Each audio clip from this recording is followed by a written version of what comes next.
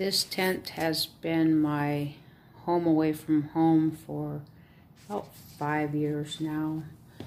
It is a Kelty, and my twins had the 2-man version that they really like for backpacking, and they went, well, I wanted to get a bigger one for kayak camping and taking the airplane out and camping, and this one is, I'm going to say, absurdly heavy. So, with the price being free, the colors are perfect, but it is not the colors that I would choose. The orange is too bright, the off-white is too bright, the green is way too bright. This color I can easily see wanting in this color's location. There are many things I like about this tent. The way that the snap for the fly snaps to the tent is awesome. The tent pole end and the grommet is very nice. The tent bag is big enough that you can just easily roll the tent up and fit it in there even when it's wet. The pole bag actually fits the poles. The stake bag, in fairness, has stakes from another tent. I really like the freestanding tent. It gives you so many more options on where you can reside.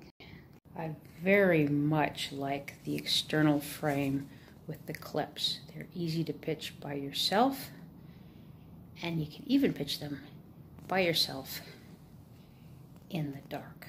You can see how easy it is to pitch this tent. I do prefer the kind that loop over and come back in so that you are in fact attached to both tent poles on this, let's say, square style external tent with the 2 poles. This tent has very little excuse to be heavy because it is almost all comprised of screen. It is a summer tent and not even a 3-season tent. It is all the poles that make it so absurdly heavy. I have had 5 tents that have been my second home. The last 3 have had door options, which I really like. This one here, the doors on the tent are exactly alike. It's just which way you put the fly that determines whether it is the door or the window. All 4 corners of the fly simply clip into the tent on the outside of the tent pole, and when it is staked down, that pulls the fly out a little bit from the tent, which is very nice. The fly needs to be staked down to do the most good, but it will stay in place as long as the wind's not blowing in.